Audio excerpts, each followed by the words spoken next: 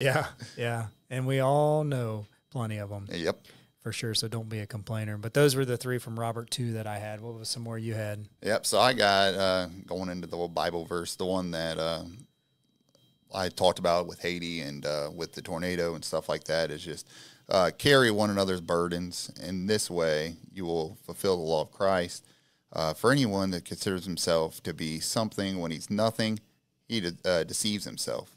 Let each person examine his own work, and then he can take pride in himself alone and not compare himself to someone else. For each person will have to carry his own load.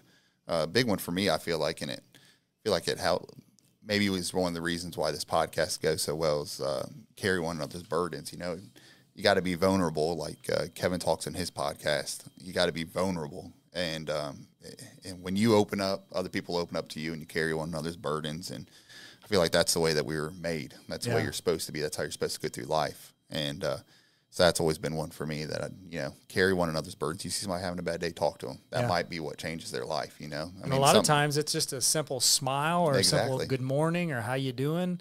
That may be the only thing some people hear throughout that day. That's a positive thing. Yeah.